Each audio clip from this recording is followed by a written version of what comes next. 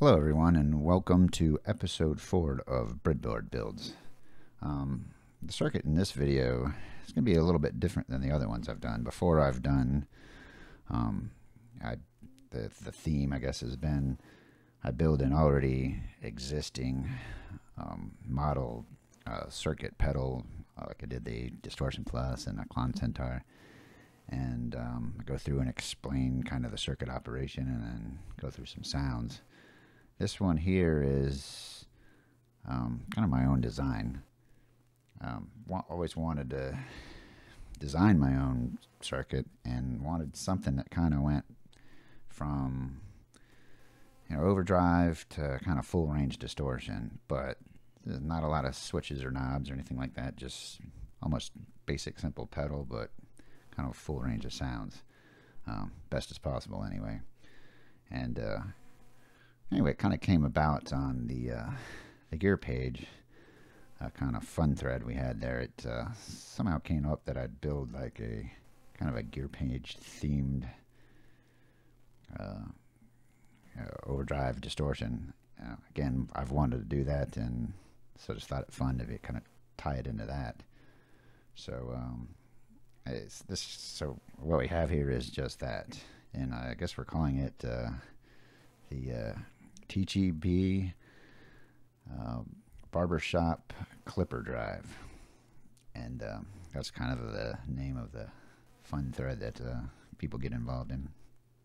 Anyway, I'm not really gonna go through full circuit analysis on this one. I'm gonna kind of explain how it's, what the stages are and whatnot, but do that fairly quickly and just kind of get to some sounds. So let's start right up. Basically, this is a 4-stage. There's 4 amplifier stages in this. First stage is right here, JFET. So like a JFET boost circuit. I got that idea kind of from the the Boss DS1. Actually has this transistor boost stage before its op-amp stages, and I thought that was interesting. And one modification I would do, and maybe one day I'll do a breadboard build on the DS1, and a good mod, or a mod I would do, is actually make that initial stage adjustable. It's not in the DS1, so I would put a pot in between that stage and the op-amp stage and make that adjustable. And that's what I've done here. For one, I've made it JFET instead of BJT, for input impedance. But I've also put a pot in between there, and that's this guy here. We're going to call that like a preamp gain, or preamp gain stage, whatever you want to call it. Then into the next stage, which is the first stage of that TLO72. It's a TLO72 op-amp chip, which is a dual op-amp. I'm basically taking 2 of those op-amps and kind of staging them together. So that's the second stage and third stage. And it's kind of put together in a similar fashion to the Marshall Governor.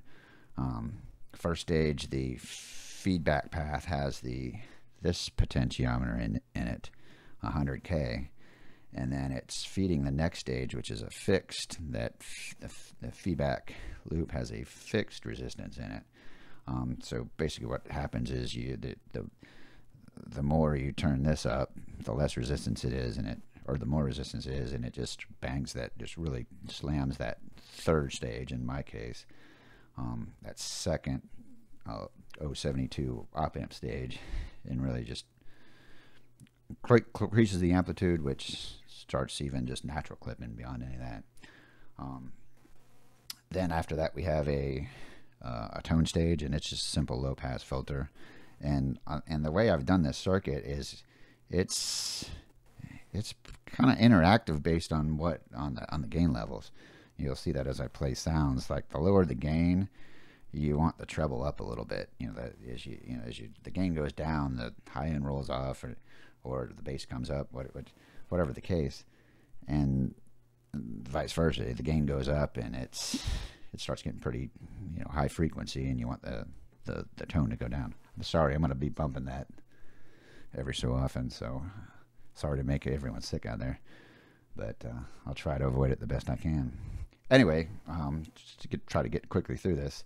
Last stage is just a single op amp. That's a 741 chip. Single op amp. What I wanted to do was, instead of just a volume at the end of this, I wanted to be able to boost. Our clipping is, I've actually picked germanium diodes, and you get a really big reduction in volume with germanium diodes as clippers. So the idea being is this is an amplifier fixed, and once again this resistor here is the feedback loop resistor, but and then off of that is the potentiometer. So you can bring your clippers in, bring your the diodes in.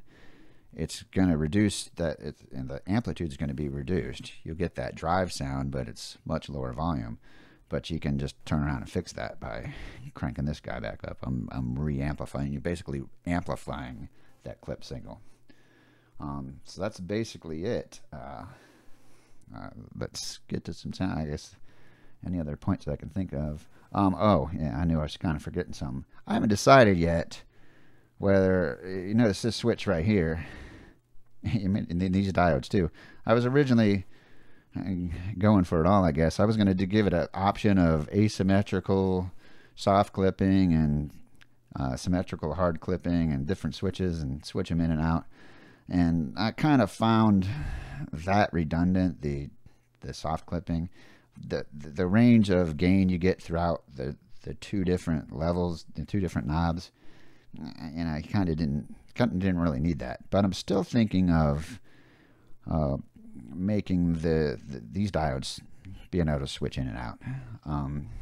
Again, it's a lot louder. You don't put these diodes in, and it's a good volume increase, and you crank this last guy up, and you can really hit the front of the amp pretty hard.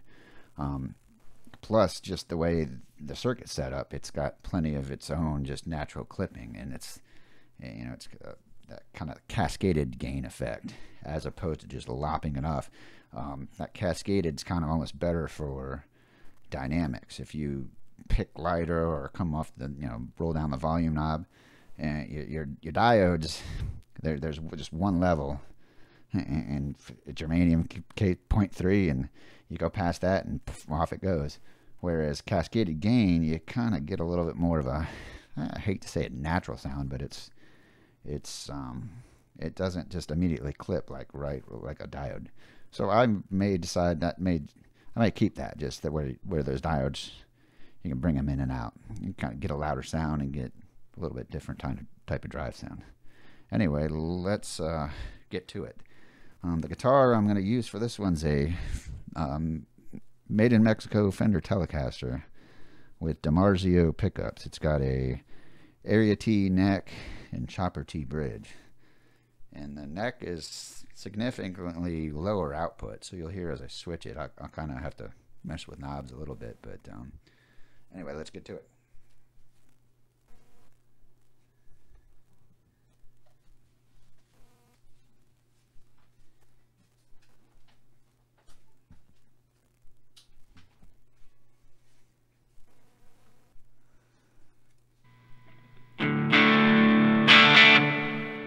Remember where I had it on or off. Sounds like it's on. Yep. And again, just to review, for nobody that's watched my other videos, it's a breadboard setup, but it's set up just like a pedal. I've got in, out, true bypass. I know I'm blocking the view, but you can see the switch when I switch it. True bypass switch, and the pots are over here. And again, pre-gain, gain, tone, and volume. And then you can actually just call that a post-gain, because that's exactly what it is. So I'll roll the pre-gain back and start with just a leave them bypassed.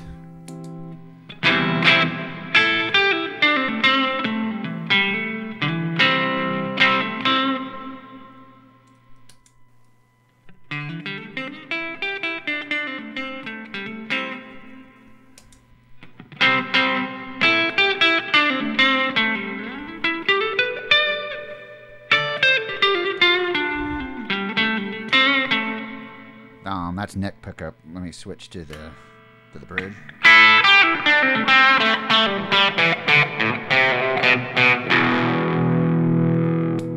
Now you can hear how that pickup has a little more to it, just from beside being in the bridge. So pedal off and then back on.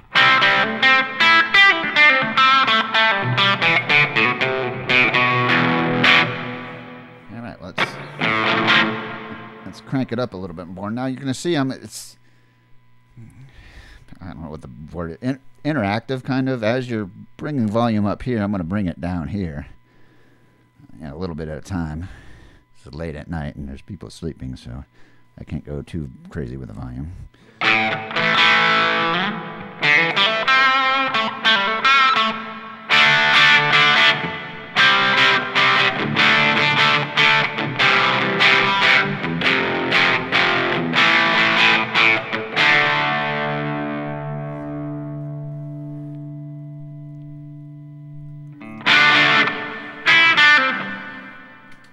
Go back to neck pickup.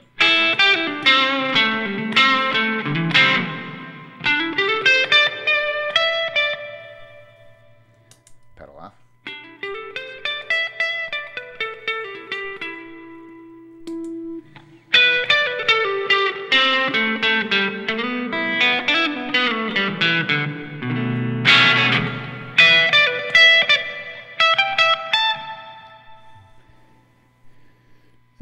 Let's back to bridge. Give a little more gain, and I'm kind of upping a little bit at a time, but you can do stuff like this. Let me bring this preamp down a little bit more and this gain up.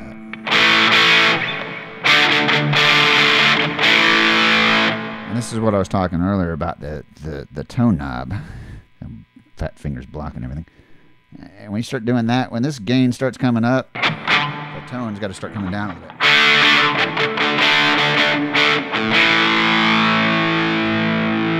Even maybe a little more.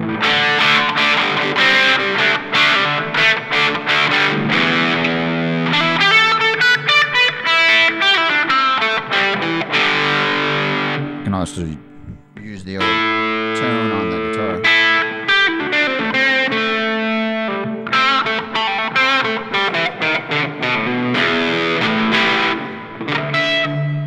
Neck pickup. Roll that tone back up.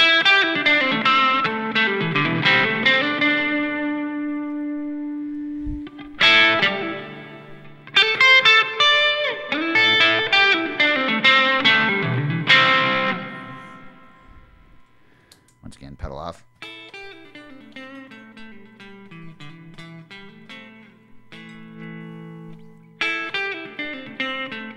Sorry, I had the volume down a little bit.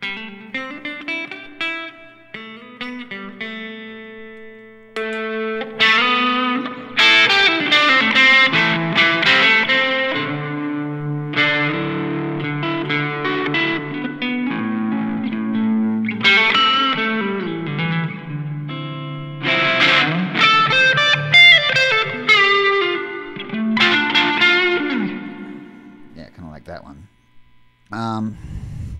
Back this guy off, back the drive off a little bit, and increase the preamp.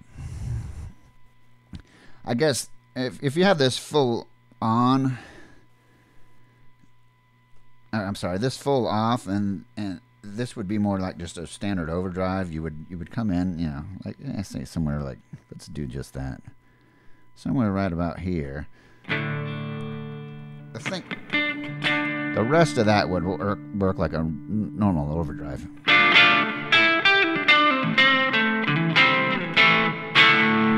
Neck pickup, switching to the bridge.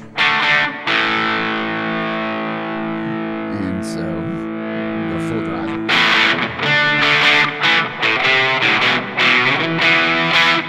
So more like a traditional overdrive. So really kind of how I'm getting on that full range is just that. These two different stages going in each other. Almost like stacking pedals, really, is all I did. But just put it in one foot switch and just 4 knobs. And maybe a toggle for that diode. I don't know. Let's see if we can Start getting a little cranked up here.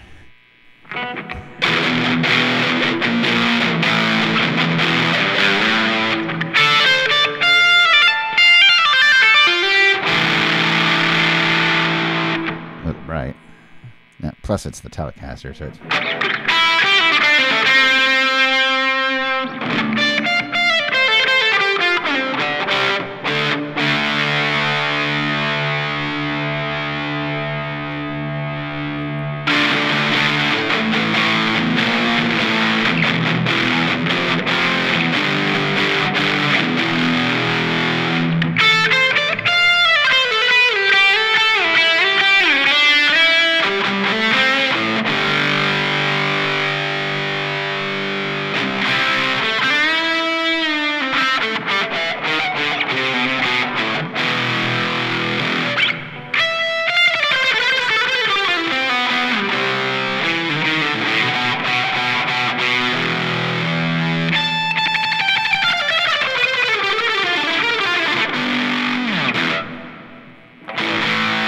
Yeah, you're pretty cooking right there.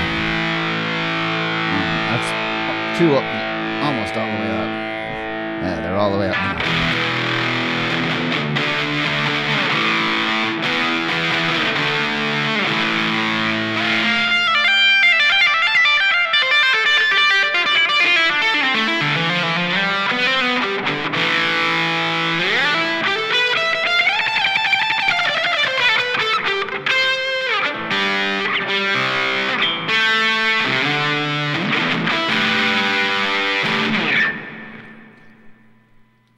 I guess one more thing I'm going to do, but I'm going to have to be kind of judicious about it. I'm going to back off these volumes here and start creeping them back up.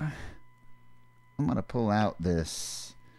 I'm going to pull out the diodes. Not pull them out, but I'm going to take them out of the circuit. Wait, let me put them back in just to give you an idea. There's volume there, right? Turn that up a little bit.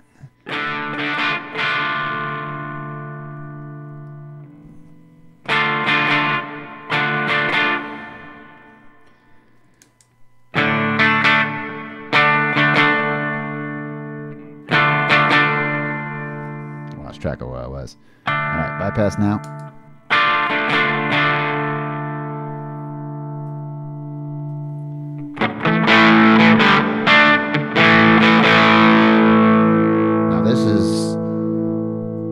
Natural overdrive without clipping.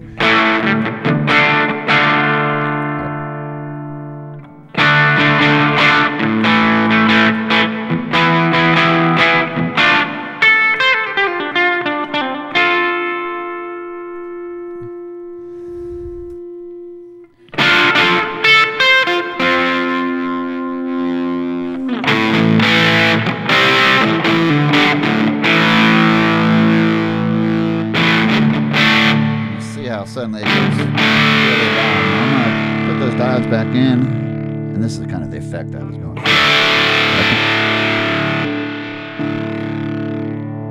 Yeah. Quite good.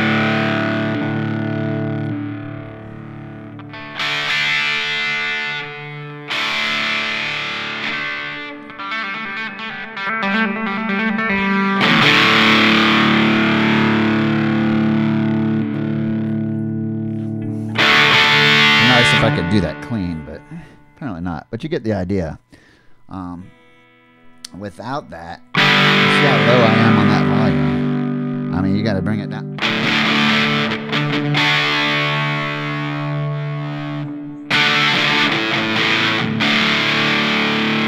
But if I pick lighter,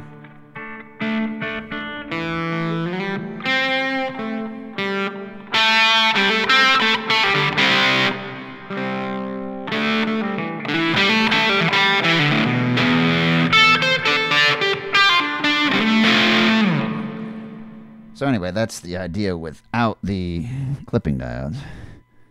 Let's put them back in real quick.